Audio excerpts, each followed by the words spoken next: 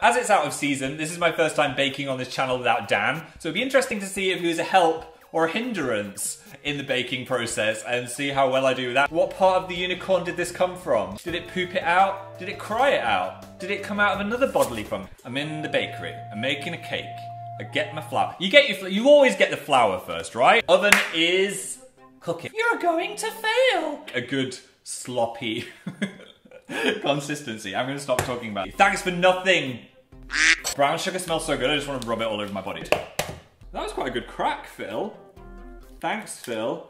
Enjoying my own crack, right? Hello and welcome to my baking ASMR. I don't know what to do. Oh no. She's not recording. Oh, I am. Hello. Time to come out. You're gay. It says massage the icing before you use it. Shall I do it sensually? Do you want me to get you right between the shoulder blades?